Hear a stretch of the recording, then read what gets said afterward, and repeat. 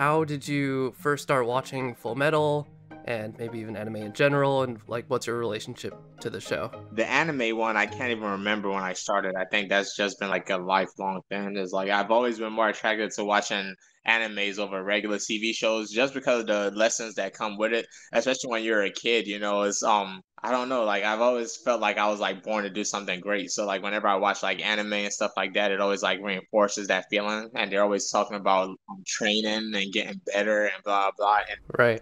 that translates directly to what I do in life. But yeah, the anime has always been there from day one. But with Full Metal Alchemist, for sure I know I was watching it in middle school. I don't know if I was watching it in elementary school because I remember in middle school there was a teacher that was an English class and they was talking about putting auto in front of a word and it was like auto something. And I remember a kid raised his hand and said auto mail, and the teacher was the teacher was lost.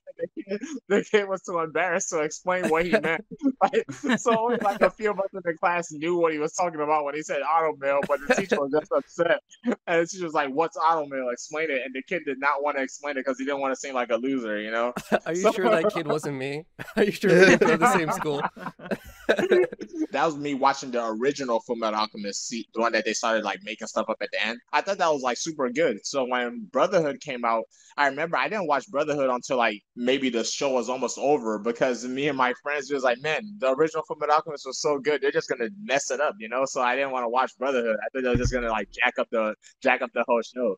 And then it was like after the show was basically over was when I watched it and I was like, wow, I can't believe they found a way to top the original show.